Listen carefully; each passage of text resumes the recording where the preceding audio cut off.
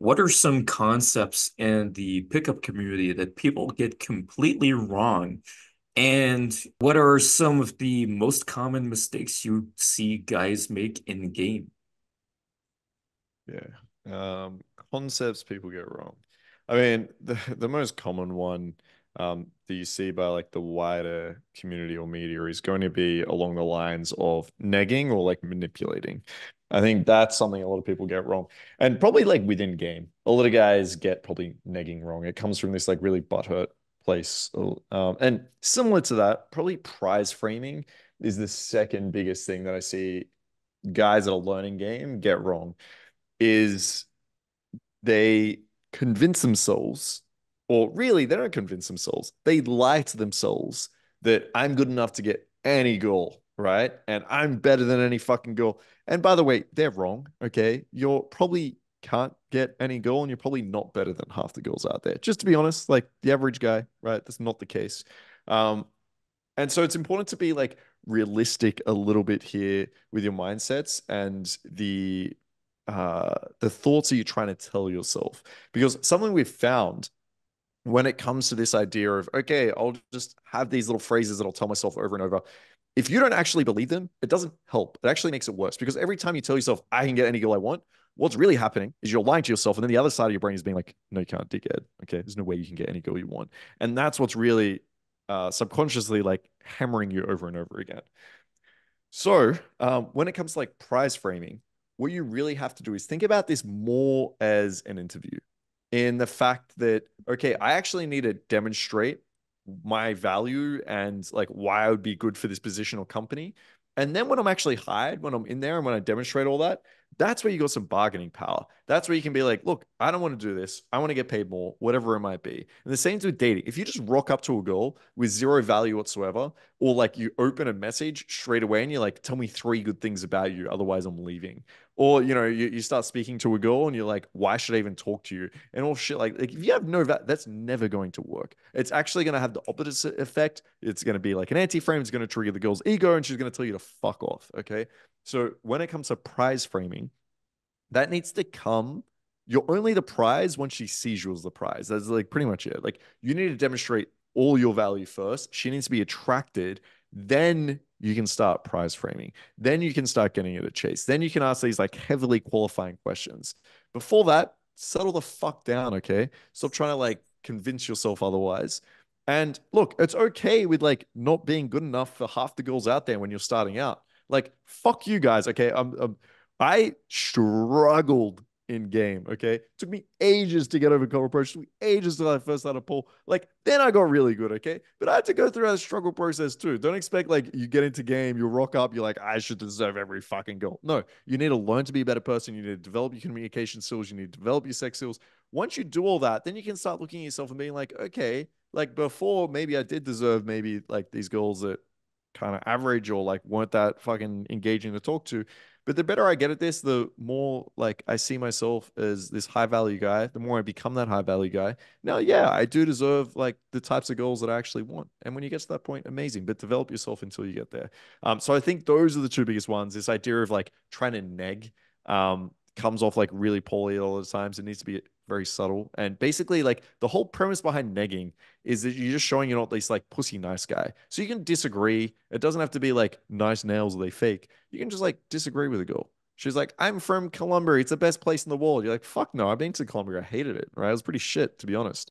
Right. It can just be like a genuine disagreement. It doesn't have to be that aggressive. But and then when it comes to prize framing, develop your value first. I think these are probably the two biggest things people fuck up.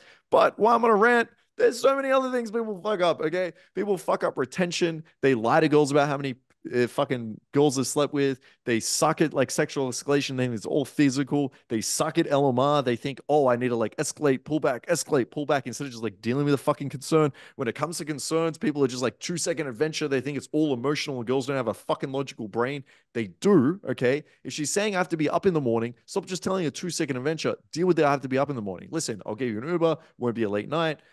People fuck up everything when it comes to game. It's crazy. Which goes back to why you need mentoring.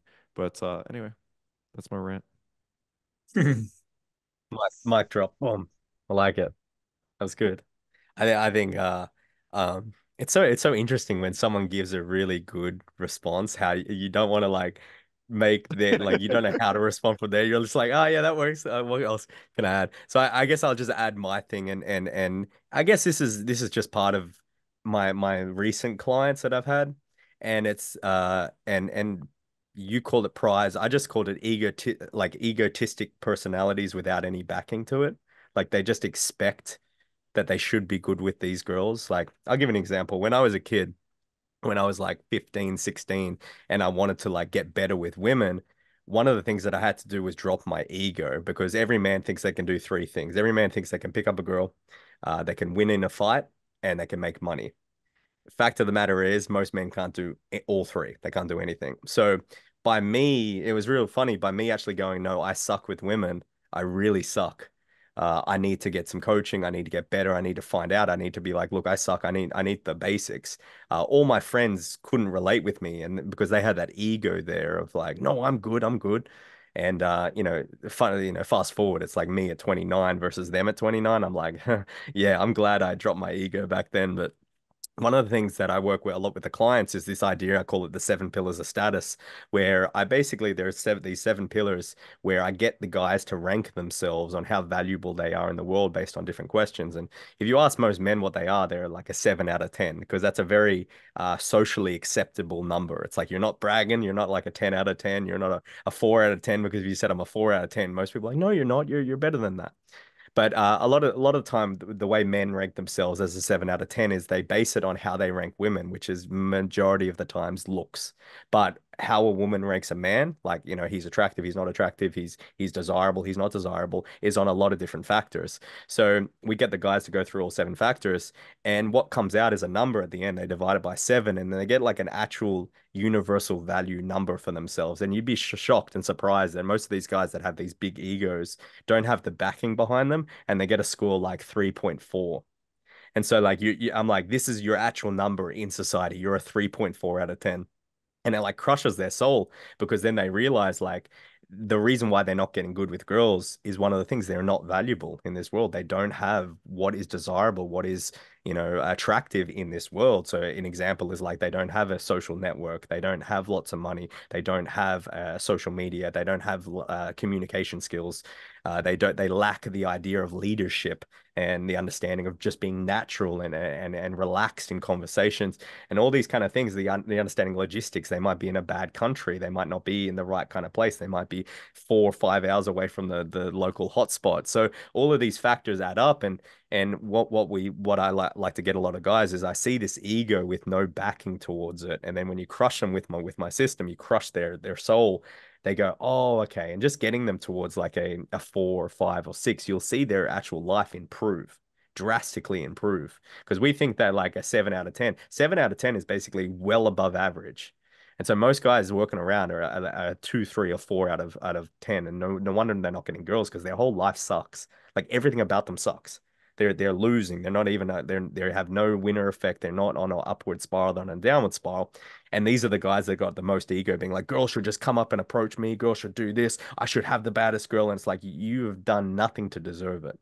You've done nothing. You've dropped no ego. You've actually pretty much live in a delusional reality. It's okay to live in a delusional reality if you're making efforts towards shortening that gap. But most of these guys just expect this shit to happen. I think that was like the biggest thing that I saw, and that's even gone back since the day of like 2013. That's been a huge thing. These guys just expecting this shit and just never happens. And they get so frustrated and then they go and they become an incel or they just start blaming the community. And it's like, well, you were the problem the whole time. Your mind and how you've conjugated everything and back before Marcus saying grabbed evidence to back up your theories. It's like you're your worst enemy. And so a lot of people don't have the heart to drop their ego and to tell themselves that they're the person that are holding themselves back because that would completely crush their reality. So they're not even honest with themselves. So I would say that that would be my biggest sticking point that I have, that if I see guys do that, they progress rapidly.